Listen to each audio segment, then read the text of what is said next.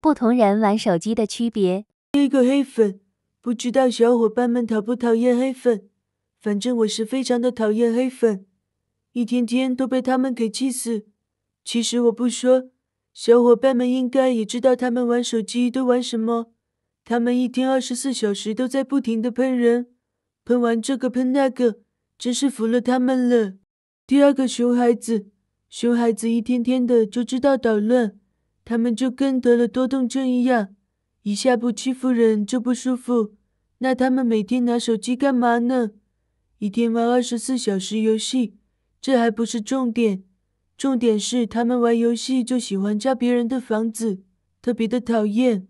第三个路人那可太乖了，从来不会去跟别人过不去，而且他们学习非常的认真，所以学习成绩也还不错。